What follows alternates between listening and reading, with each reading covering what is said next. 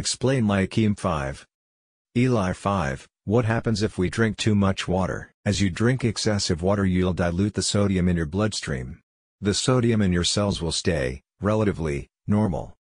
Water always wants to move to the higher concentration of sodium, if it exists. This is called osmosis.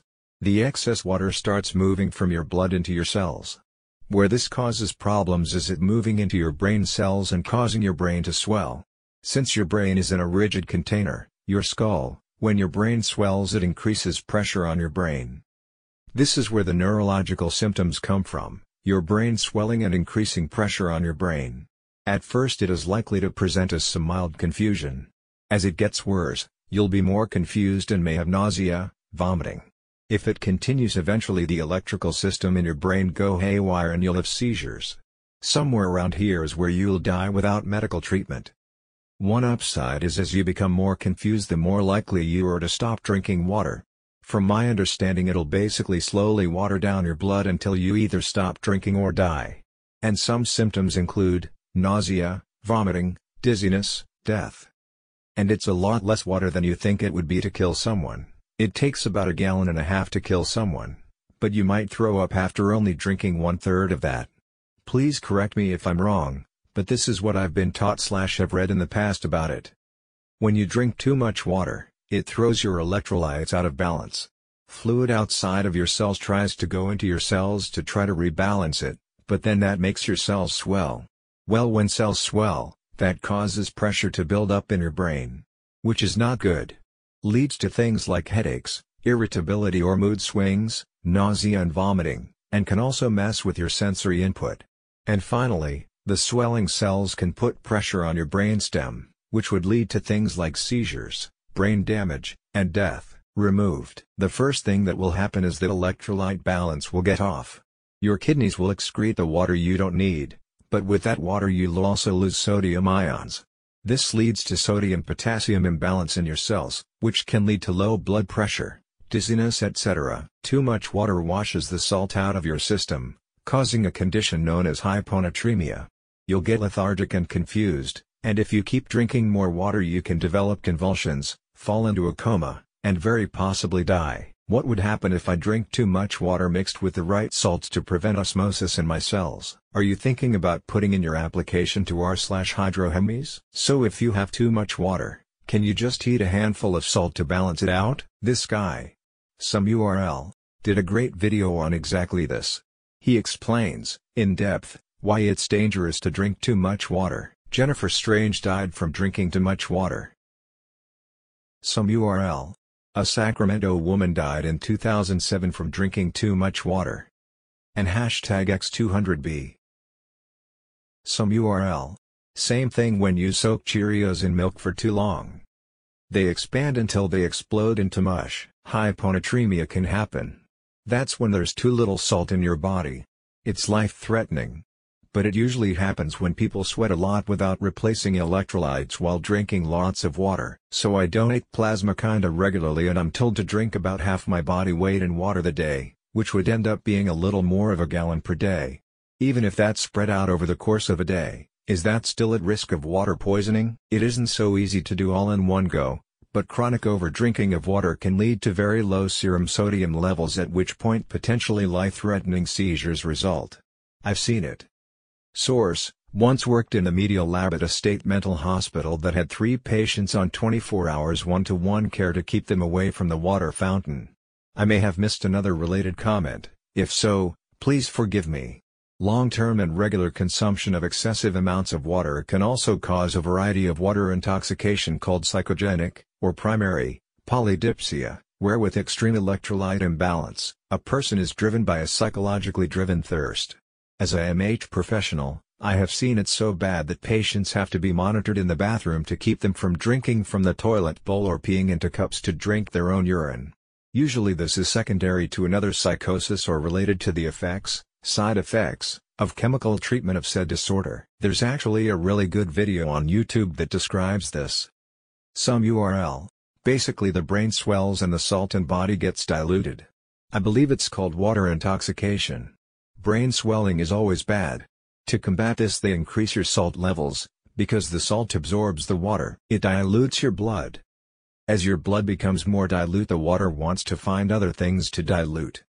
Your cells contain salts also, sodium etc. The water then moves into the cells to make everything equally dilute, osmosis, both in the cells, intracellular, and outside your cells, extracellular.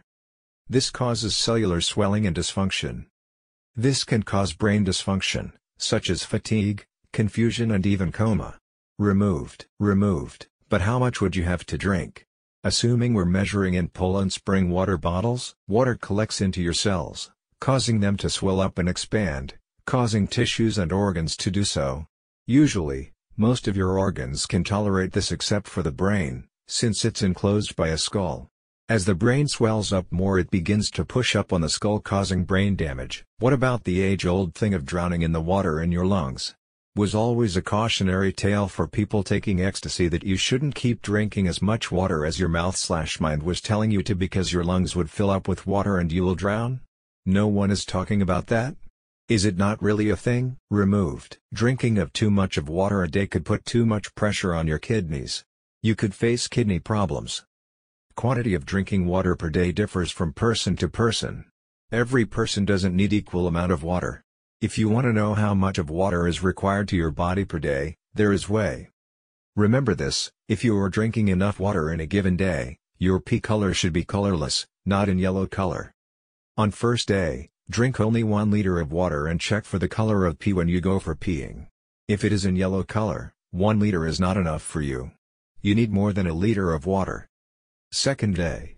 Drink 2 liters of water and check for the color, and if it is still in yellow color, you need more than 2 liters of water.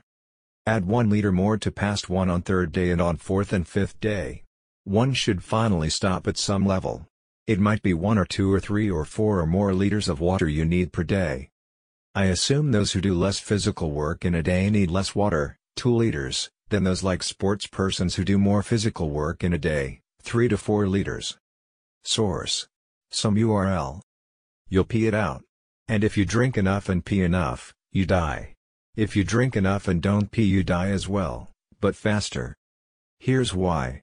Your kidneys are a filter that cleanses your blood through a lot of small filters called nephrons. Only thing is, the good stuff gets filtered out. Most of it re-enters your blood, but a little bit will end up in urine. Usually this is no problem, as you just heat something to replace it. But if you drink too much, and I assume you mean clean water, you will lose too much of the good stuff. Most of that good stuff is sodium. Remember when I said that kidneys cleans blood? That's not all true. The kidneys actually cleanse plasma. Plasma is blood cells. Plasma is water with proteins and electrolytes. Most of this is sodium salts. Remember this. The body can roughly be split in 2 compartments, extracellular fluid, ECF, and intercellular fluid, ICF. The body likes balance. It's called homeostasis. Homeostasis is when the number of particles in the ECF and ICF is the same per liter. Remember sodium? Pretend sodium is all the particles in both compartments. If one compartment loses sodium, the concentration or number of particles per liter drops. We have to get that leveled. Sodium can't move between compartments, but water can. So the compartment that lost sodium will donate water to the one that didn't. Now to your question. Plasma is ECF. When you drink water, you get more ECF. If you pee, you lose the water and you lose sodium. The concentration of sodium in ECF drops. Then water will travel into your cells to even put the concentration. This is okay for a little while. But if you keep it up, your cells will grow, and if you keep it up more, that burst. But you most likely won't make it that far. All cells can expand. But your brain is also cells, and they have limited space. So you'll pass out, and then die from lack of blood flow to your brain, due to blood cells being squeezed by growing cells. I know it's a long answer and lost 5-year-olds probably won't get it, but it's a very complex system. I hope I clears it up a bit. Basically, our cells fill up with water and swell up when we drink. If we drink too much, our cells can end up exploding. Water always moves to where the concentration is lower, so it'll start to get in your cells. Probably wouldn't kill you unless you truly drank a ton. Anyone else click on this while chugging water? A few years back, I was into bodybuilding and decided to do a tryout, which is basically drinking a shit ton of water for a few days and then stopping and not drinking anything for a day or so. This tricks your body into getting rid of excess water, which continues even after you stop drinking it. It gives your muscles a more defined look because a lot of the subcutaneous water was forced out too. So after 2 days of drinking 4 gallons a day, I had flushed out so many electrolytes that I could hardly stretch my arm without it locking up and cramping. Not my smartest moment, correct me if I'm wrong, I'm probably wrong.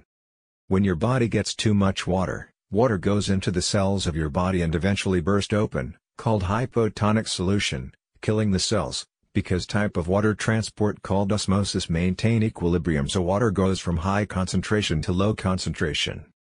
Basically it overflows cell, and also, water dilute bloodstream and blood sugars. Wait, so now you can die from drinking too much water? Something else to add to my anxiety list, rolling eyes face,